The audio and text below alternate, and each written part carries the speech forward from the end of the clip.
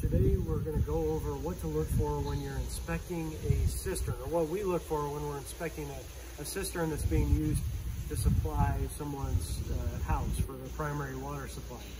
This particular cistern is a rain-fed cistern, but it's the same sort of process if you have a spring-fed cistern or a hauled water tank.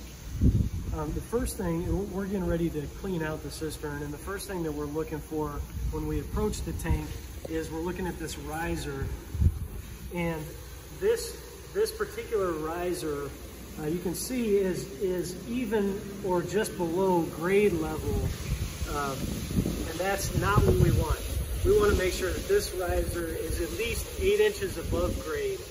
And especially on a downhill slope like this, you don't want this riser to be anywhere close to grade level, because any sort of groundwater pooling is going to just run right in. It could run right into this cistern. So we want to make sure that this riser is at least 8 inches above grade to prevent any groundwater contamination in the cistern. If you look down in the cistern, you see our pumps that are evacuating the water so that we can clean it, but you'll also see this white filter in the tank. That is a floating intake filter, which is great. That's what we want. If you have a jet pump inside the house, you want to have some sort of floating intake so that the intake for the pump is suspended just above the surface, or just below the surface where the water is the cleanest, instead of sucking from at the bottom of the tank, which is where all the sediment will accumulate over time. So that's great that there's a floating intake.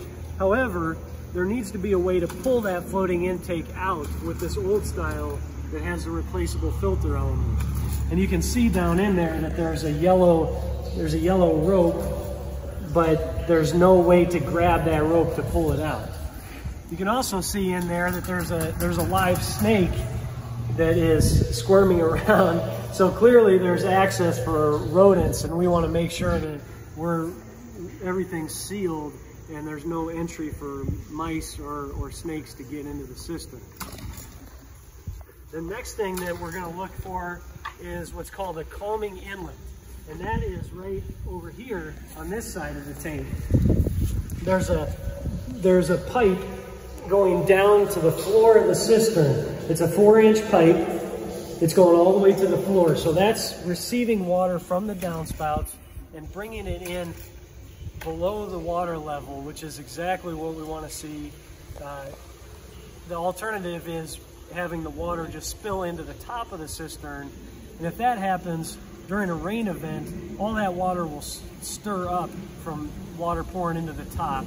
And any sediment that's settled to the bottom is now going to get kicked up, and it's going to make that water murky. So that calming inlet is a good sign that the cistern was properly installed at one point. There should be, though, this particular pipe is going all the way to the floor of the tank, and there needs to be some sort of either concrete blocks surrounding that pipe, or that pipe needs to bend back up 180 degrees so that when the water comes into the bottom of that pipe, that 180 degree bend is creating what's called a force breaker. So the water's not just stirring up the bottom, but it's coming in slowly. It's also called a calming inlet, coming in slowly and maintaining those sediment zones. So in this case, we would want to notify the homeowner that they'd want concrete blocks surrounding that calming inlet pipe. Then the next thing we're going to look for is over here by the downspout. So because we know this is a rain-fed cistern, we know that these downspouts are feeding the cistern. We want to do a visual inspection to make sure that this connection is above grade. We don't want this downspout to meet this 4-inch pipe at grade level or below grade level. We want this to be, again, about 8 inches above grade. It's also not a bad idea, especially since we see a snake in there, to maybe put a bead of caulk around this joint where the downspout meets the downspout adapter. Okay, now we're inside the cistern, and I apologize for the echo. It's hard to talk in these, so not good at echo.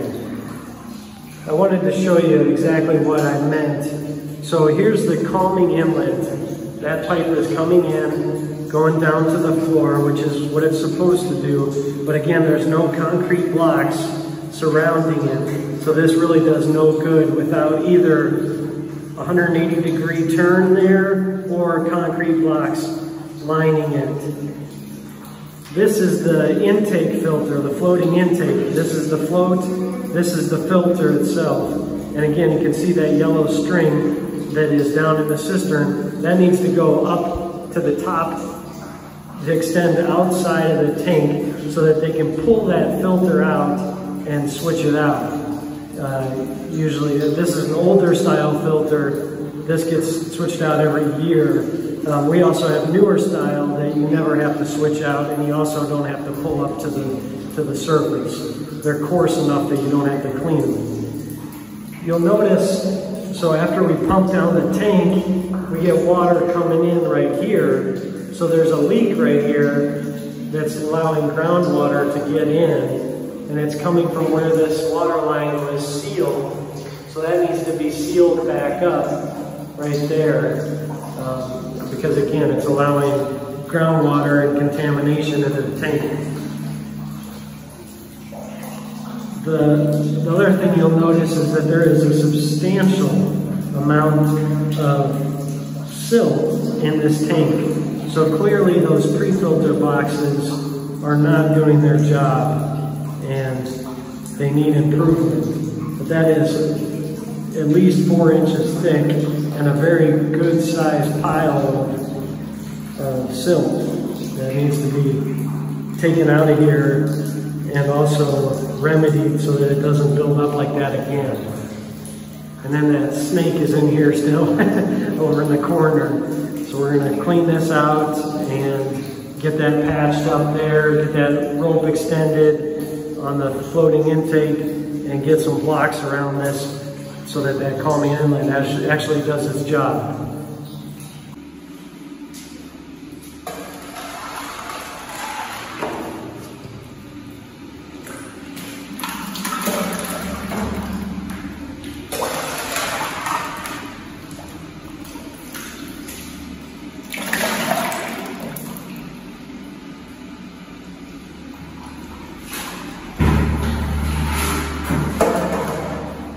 Just got done cleaning the cistern. We spent a couple hours shoveling and hauling buckets up and went back in and finally got it to where the floor is back in the tank. Wanted to make a note that every time you're in a space like this, you need to have some sort of ventilation system. This is a ventilation fan that pumps fresh air into it. The old air circulates out. It will exchange fresh air in this tank every 2 minutes. It's a must, as well as a respirator, especially when you're cleaning. Now, we did pressure wash the walls of the tank, but I wanted to note that another inspection point is knowing what kind of tank you have. Concrete tanks, if it's one of our concrete tanks, you don't have to seal it, but this one actually had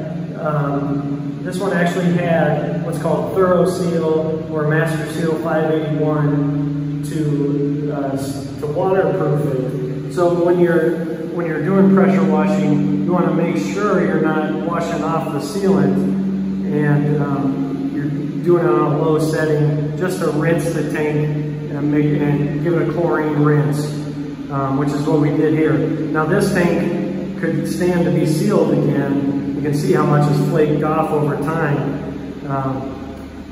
The other thing is you want to check the joint. This is a precast tank, which uses a con seal, which is a potable grade sealant. It's a corn-based sealant. So you want to check the joint. I patched right here with some hydraulic cement where the con seal had worn in, just to make sure it's watertight. And then I used hydraulic cement to patch that leak where the water was coming into the tank.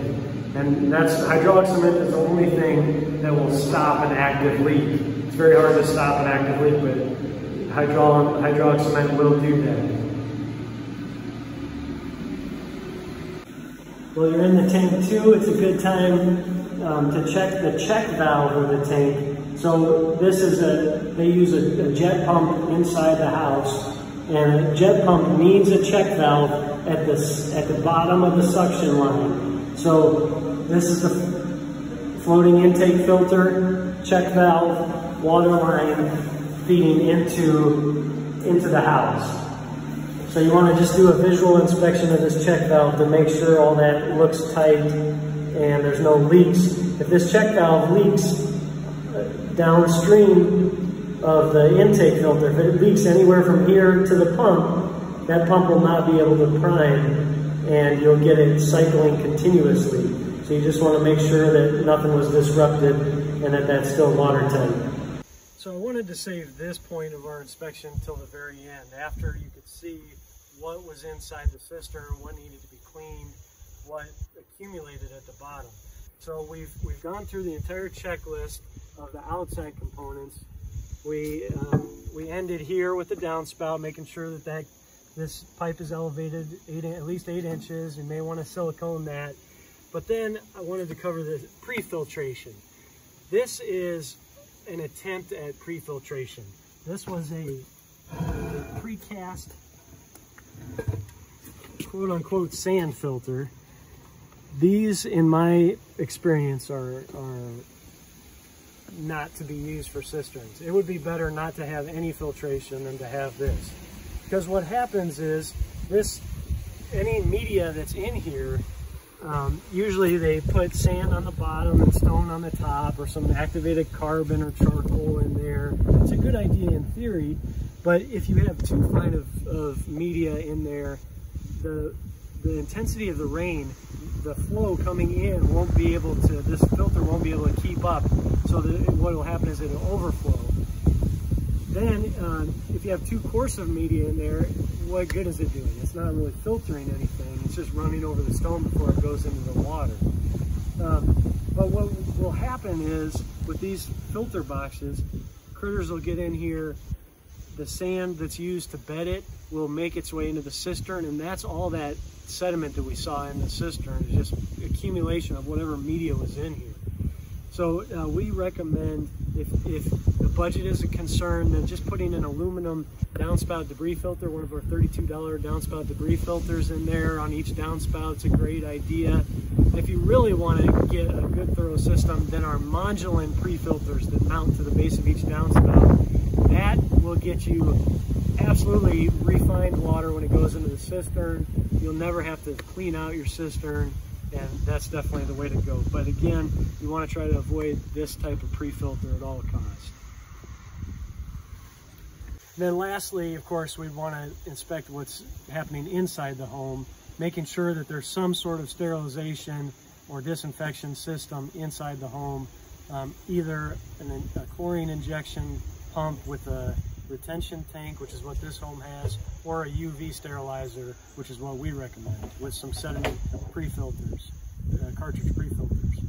So you'll definitely want to make sure that there's some way of controlling bacteria. So if bacteria does grow in the tank, there's something inside the house that is managing that bacteria before it gets into your drinking water supply. Thank you very much for watching. And again, this is Jonathan from Rain Brothers, rainbrothers.com, where we have all the cistern components that you could possibly need.